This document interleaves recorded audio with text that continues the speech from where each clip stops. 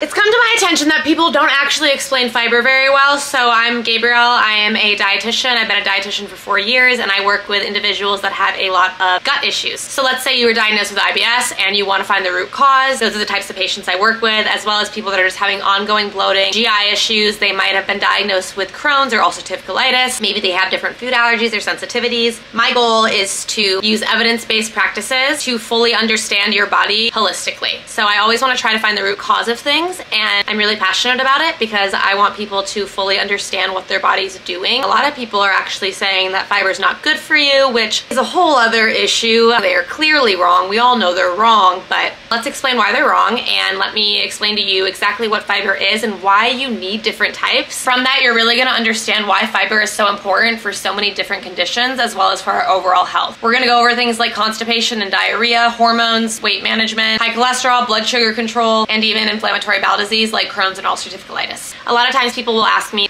oh, is a fiber supplement the same as regular fiber? No, because there's so many different types of fiber. I am a huge supporter of you. If you want a fiber supplement to help you reach your goals, I always put, not always, but I put a lot of patients on fiber supplements. I take a fiber supplement myself sometimes, like when I'm traveling. Insoluble versus soluble fiber is something that people are always talking about, and I don't think a lot of people really grasp it or really understand it, and you don't really need to worry about it that much, but it might help you understand the importance of getting a diverse diet and why people that are telling you fruits and veggies and whole grains are bad for you are clueless, because we need gut diversity. And gut diversity means you're getting a ton of different plant sources. So listen up, I want to drill this into your head. I'm very passionate about this. You need different types of fiber because all fruits, vegetables, whole grains, nuts, and seeds have both insoluble parts and soluble parts. The insoluble part, I always say insoluble part. The insoluble part is the skin and the seeds, the outside part of a fruit, vegetable, whole grain. Basically, fiber has two roles. It's either going to go right through you and help you have a bowel movement, which when people make the argument, fiber is not digestible, it's pointless, that is the point. So it's supposed to go right through you, and that's why when you poop, sometimes you might see corn in your poop, because the outside part of corn is called cellulose, which is an insoluble fiber. That's what's in the toilet. The outside part of beans, fruit, the really fibrous, tough parts like celery, kale, those have a lot of insoluble fiber. And that's why sometimes you eat those foods, and if you don't chew your food enough, you might, well, corn's different, but you might end up seeing it in the toilet. The other way fiber works is it goes right through you until it gets to your large intestine. Our large intestine is filled with a bunch of bacteria, and those bacteria want to eat. We want to feed the bacteria in our gut so we can have more good gut bacteria and we can keep the bad gut bacteria out. These are specifically called prebiotic soluble fibers. So when our gut bacteria eats these, what happens is a process called fermentation. And fermentation creates things called short-chain fatty acids like butyrate, propionate, acetate. That process also releases gas. So yes, fiber can make you gassy, it can really stir things up, and too much of these types of fibers can cause a lot of GI upset. There's also some people that are really sensitive to this type of fiber, so if you're looking at different foods like a Fiber One bar, they have a lot of this type of fiber in their product. Specifically, they have inulin, which is also called chicory root fiber. So that is a soluble fiber. It's also a prebiotic fiber, and it ferments, so we can also call it a fermentable fiber. Too much of that can cause GI upset.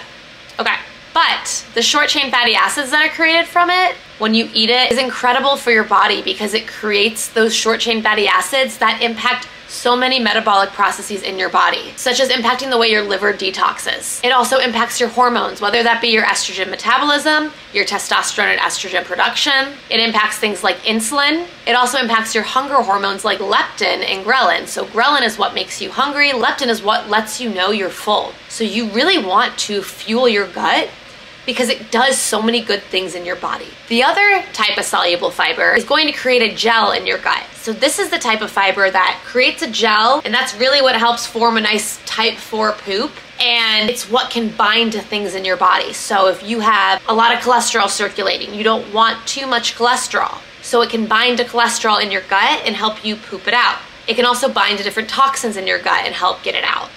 So it's really, really important for your overall body. It's going to impact, like I said, your hormones, your metabolic processes. It's going to have a huge impact on your immune system and your inflammation because we want to move things out of our body that we don't need. So did that answer anyone's question about fiber? Here's more examples. I recently posted on Instagram because this woman said that insoluble fiber makes you skinny and soluble fiber makes you gassy. She said a lot of incorrect things in this video, but she also, because I'm the type of person that works with a ton of people all the time, I'm always trying to see someone's point of view. I don't think she's very educated in this topic, but because of the way I think, I can make an argument for what she said in that capacity, because if you think about it, the insoluble fiber is what's making you really go to the bathroom. It's really making you poop. If you have too much of it, it can make you shit your pants. So for people that are like, oh, I lost weight on this detox diet because you're shitting your pants. So I mean, there is some way that makes sense, but yeah, we don't want to do that. And then soluble fiber, yes, types of soluble fiber are fermentable, which can cause gas, but we need both to have a really healthy gut microbiome. You don't want too much of either of them. And then a lot of people that have constipation or diarrhea are told that they need more soluble or more insoluble, and it gets really confusing when foods contain all of these sources. So let's say you have Crohn's or ulcerative colitis. Let's say you're in an active flare-up, and that means you have active inflammation in your gut and you're really not tolerating a lot of fiber-rich foods, which can happen to a lot of patients that are dealing with inflammatory bowel disease, Crohn's or ulcerative colitis. We used to recommend a low residual, low fiber diet, but we're finding that that's actually not what we do now. I'll put up some studies, but unless you have an active stricture, fiber is actually really good for you. You just want the right sources. So you want more soluble. How do we do that when food has both types? We peel the skin on fruits and veggies. We don't consume fruits and veggies with seeds. We might stay away or change the form of nuts or seeds. So you might do better with maybe almond butter than you would almonds. Because when you're blending things, you're breaking down the fiber a little bit, so it's a little more digestible for you. Same thing with cooking. People that are having a lot of issues, whether you have inflammatory bowel disease or not, you're having issues tolerating fiber, you still need fiber. We just have to be gentle. So we might cook your veggies, peel them, get rid of the seeds. Cooking is going to break down the fiber a little bit, so it's a little easier for your body to digest. You also obviously want to work on chewing your food more thoroughly, because the more you chew your food, the less your body has to break down. So the whole process can go a little smoother. But everyone needs fiber still because of all the other processes I just talked about. It's super important, and we're learning that what we used to recommend isn't really accurate anymore, because we want people to fuel their body. What we have people with inflammatory bowel disease do is we try to avoid a lot of those foods that we're not exactly sure about yet. There are some studies on how, for instance, like carrageenan, that's a food additive, how carrageenan did increase inflammation for individuals that already had colitis or inflammatory bowel disease. We are questioning sugar alcohols, artificial sweeteners, different food additives, different gums, because we don't know the impact on the gut microbiome. So we know that fiber-rich foods, whole foods are good for us, but we're not sure about the other stuff. So for my patients that have inflammatory bowel disease, I always try to educate them on this. I'm never trying to fearmonger or make them scared of foods. Definitely some patients are gonna be more strict with it than others, but it's all about finding the balance and getting rid of a lot of the processed foods you eat, while still maybe enjoying in moderation the stuff that you enjoy, is going to still have a huge impact on your overall inflammation in your body, and it's going to be a positive one. You don't need to completely just cut everything out cold turkey to the point where it's really impacting you socially and mentally, because that is something that you can say you want to eat healthy all you want, but I know for a fact if you are constantly thinking about the food you're putting in your body to the point where you can't even enjoy your life, you might say you are, but I know for me, when I've done that, it's not an easy game. It's not an easy mindset to be in, because it's like, yeah, there's certain foods that you might need to avoid. Maybe you have celiac disease. That mindset shift is a little different, but when it's more so just, oh, this causes inflammation, this is bad for me, blah, blah, blah, you really want to find a really happy balance, and you don't want it to be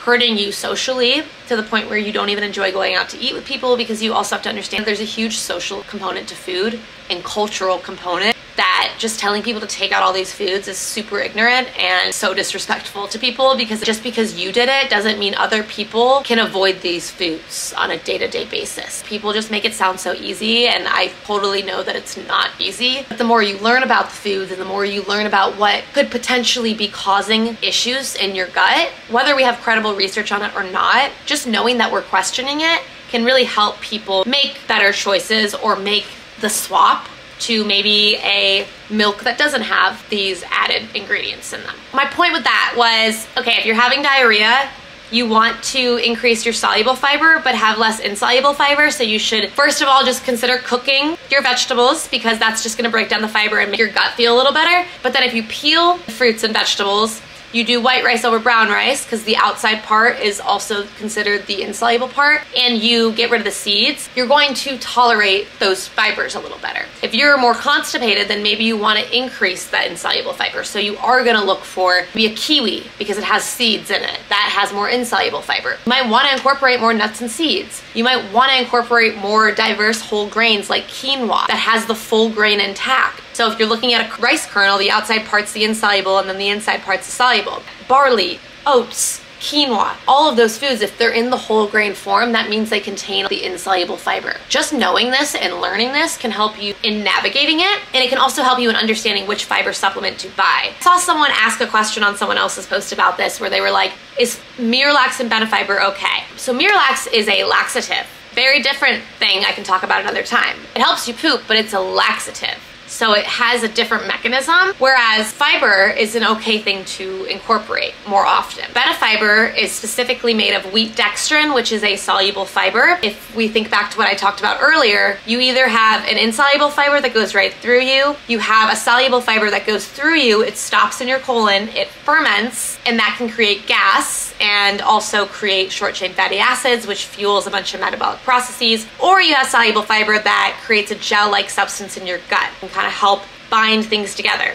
Wheat dextrin is a soluble fiber that ferments, so it can cause you to be a little more gassy if you do it too often. Metamucil has psyllium husk, which is the soluble fiber that creates a gel. If you are constipated, this one might not really help push things out for you. So yeah, there's just so many things that I could talk about. Please drop your fiber questions below. I hope this helped explain things a little better to you. Yeah, fiber's so awesome, and gut health is so complex, and I honestly feel like I learn something new every day with it. I have been working with GI patients for about 3 years now, so I have a incredible grasp on this. Working with clients has really helped challenge me in seeing what works for some people doesn't work for everyone else. We have to try different things. And there's so many connections with the gut microbiome and your immune system and your inflammatory response and your metabolic health and your hormone health. It's just so fascinating, and I just want to share the information with people, and I want more people to learn about it, because I want people to know how important a diverse diet is and how nutrition is complex, and you really have to learn about it in order to make the best choices for yourself. So yeah,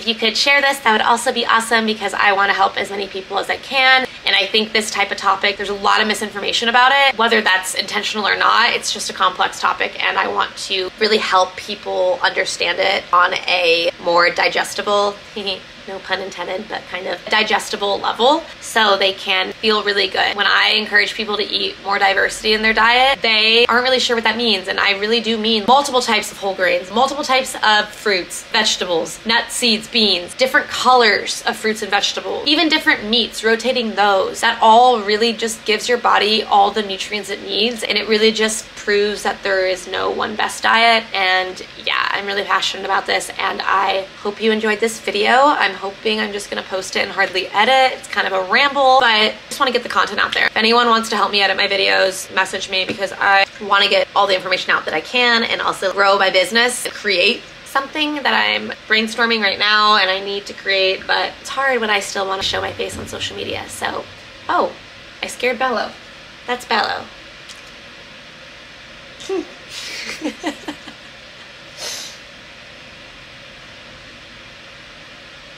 Okay. Bye.